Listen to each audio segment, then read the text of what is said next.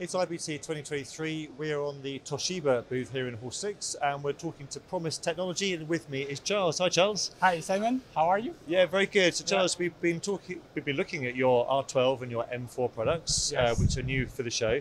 And now we're looking at the PegasusPro here just behind us. Tell us what it does.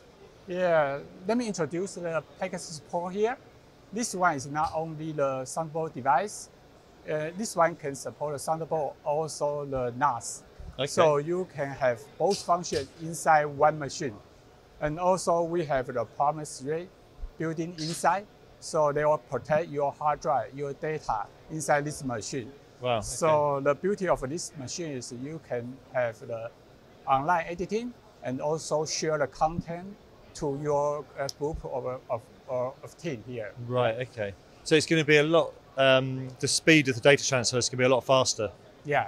Because of the technology. Cool. And compatible with leading editing systems, I guess, as well? Yes. Yeah. And also the you can share to your team member through the network.